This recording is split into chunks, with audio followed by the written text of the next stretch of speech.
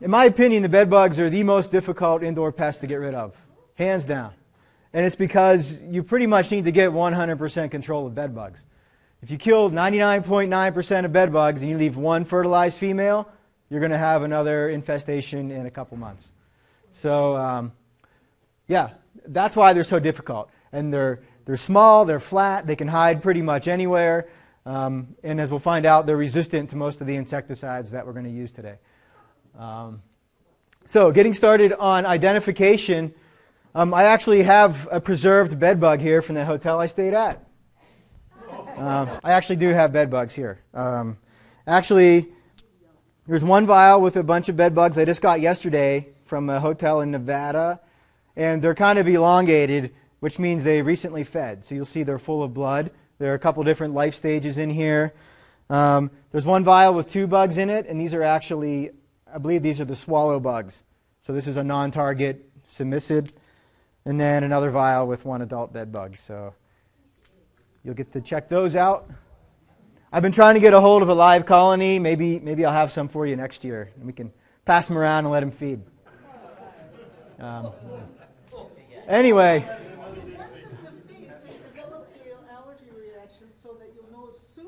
Right. Yeah. If you keep being fed on time and time again, you will develop an allergy. When we do that one, we'll have it in a different district. Okay. Okay. We'll do the window.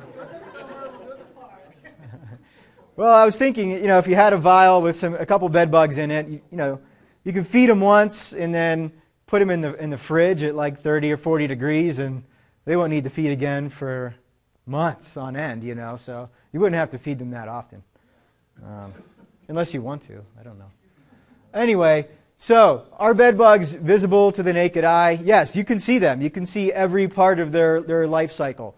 Starting with eggs, which are about 1 millimeter long, you can see they're creamy white. If there's a little hole in the top like that, that means they've already hatched.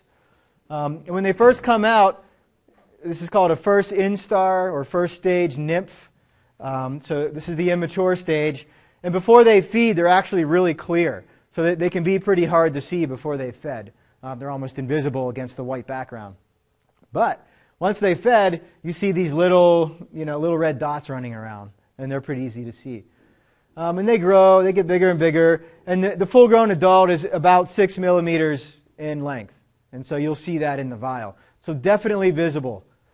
And again, I mentioned that they were kind of flattened, which allows them to fit in the cracks and crevices. So that helps them hide.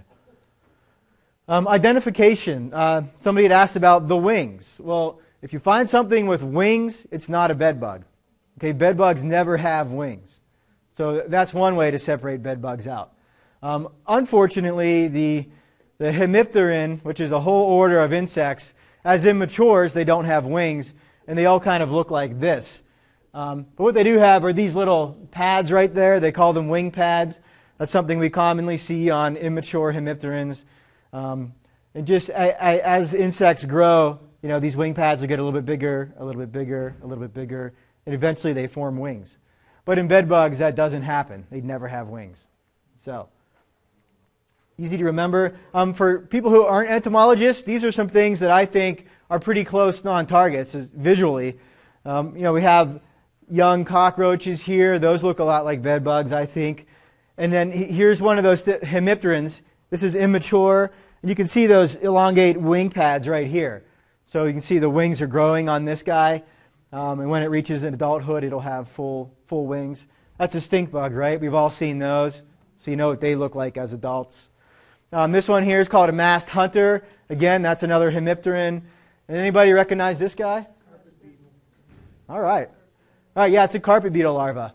So they do kind of resemble bed bugs. And especially their exuvia, or the skin that they shed. I think that looks a lot like bed bug shed skin. Yeah, I mean, they're different if you know what you're talking about. But if you don't know what you're talking about, they look pretty similar. Okay, and so to make things more complicated is we have a few non-targets. And all of these I've received in the past year. So here's what the bed bug looks like. We have bat bugs, poultry bugs, and swallow bugs. Actually, I think those other those other ones I'm passing around are poultry bugs, not swallow bugs. But anyway, so in the lab, I look at them under the microscope, and bed bugs have a certain pattern of hairs right here that's different from the bat bug pattern of hairs. And the other ones, I think, are, just by looking at them, you can tell they don't look like bed bugs if you're an entomologist. Okay, so getting to that question, can these bugs feed on humans? Yes, they can feed on humans, but they can't reproduce using human host. So if you get any of these, get rid of the bats, get rid of the poultry, or get rid of the swallows or the birds, and your problem will eventually just go away. These things might come and feed on you for a while in the absence of their host, but they're not going to be laying eggs. Their population's not going to build. Yeah. Yeah. I mean, up until this year, especially like in cabins and homes in Park City and things, I get a lot of bat bugs, like half and half. But, I don't think what I get at the lab is an accurate sampling of what's actually going on.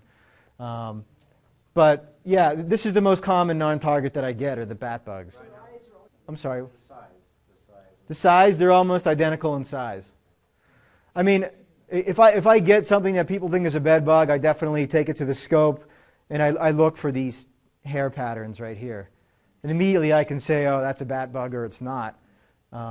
These ones here, you can pretty much tell they're not bed bugs, but just to be thorough, I run them through my identification keys so I can say, maybe you have a bird problem or maybe, chickens are a problem. Like move the chickens away from the house. Right there's your IPM control strategy. I would say, they don't want to leave their primary host. But if you have the pen adjacent to the house, then they might come in and feed on you accidentally. But if you have the pen right next to the house and you get rid of your chickens, then they'll probably migrate into the house to feed on you. So be careful. When you take away the host, they go looking for new hosts. But I would say that if this thing is across the yard, they're probably not going to make that journey through the grass. And they can't fly, so primarily keep things away from the house. There are insecticides you can use on the chickens if you want to treat those things, but I don't know if that's worth it.